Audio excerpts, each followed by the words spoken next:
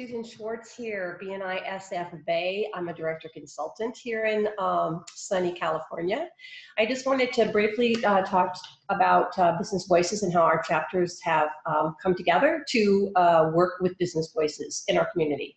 So the first event we did, and actually let me tell you the chapters. We have 3 chapters. The Referral Zone, which is in Benicia, the Moneymaker chapter that is Fairfield, and the Vacaville chapter Salesforce. And all 3 chapters came together. I did a speed mentoring here with the Vacaville Boys and Girls Club, where I volunteer a lot of my time. And I got the idea. Beth Meisner did it at convention last year. She brought in club kids from Anaheim, or Garden Grove, I think it was. And the directors couldn't wait to sit down with them. As soon as I saw that, I knew that my 3 chapters here would be very happy to be a part of that kind of event in our community. So I came back, told them what I saw, what I thought we could do, and we put it together. We had over 30 members at the Vacaville Boys and Girls Club doing a speed mentoring exercise with our kids there. As soon as the chapter members left, the kids were, they were walking around, cleaning up, singing, and I haven't seen them that happy in a long time and want to know when we were going to do it again. So you can't buy that kind of excitement. It was just a great event, and that was Business Voices in action. We also just finished Fill My Ride. I learned that, I believe Beth Meisner did it in Austin, and it was a great success for them there. So I pulled the 3 chapters together again, and with their enthusiasm and excitement, we went to, I set up the event at Sam's, our local Sam's Club, and the Walmart. So Sam's we did on Friday, and we again got amazing results.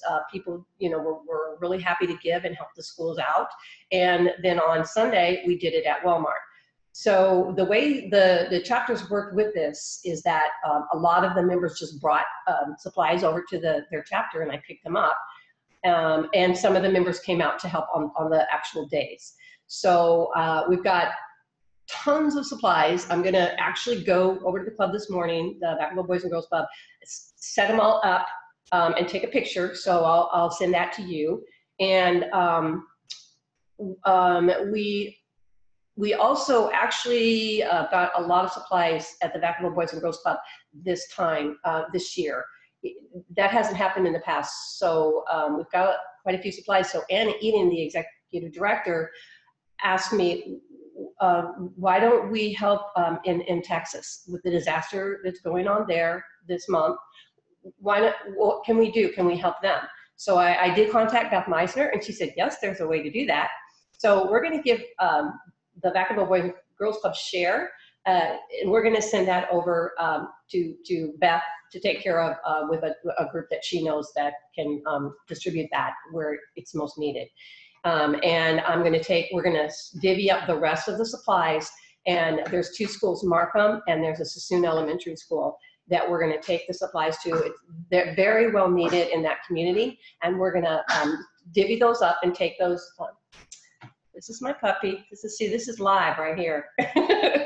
We're going to take those supplies over to the schools, and the teachers are so appreciative, and we are so proud in our community to have Business Voices as a tool to help us is a major thing. So thank you, Stephanie. Thank you, BNI. Thank you, Beth and Ivan Meisner, for all your support as well, and helping us and giving us the tools to bring this to our community. Thank you.